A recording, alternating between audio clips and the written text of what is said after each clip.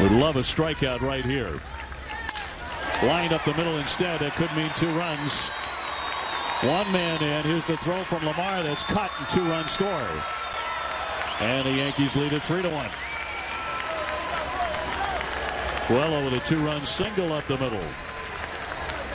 That's a good job of hitting right there. I mean, you know, he gets down to a couple of strikes. He really stays on that breaking ball right there. Looked like a little slider from Ross, and able to drive in both runs. The infield pulled in. It wouldn't have mattered anyway. If they were back, they were not going to get to this line drive.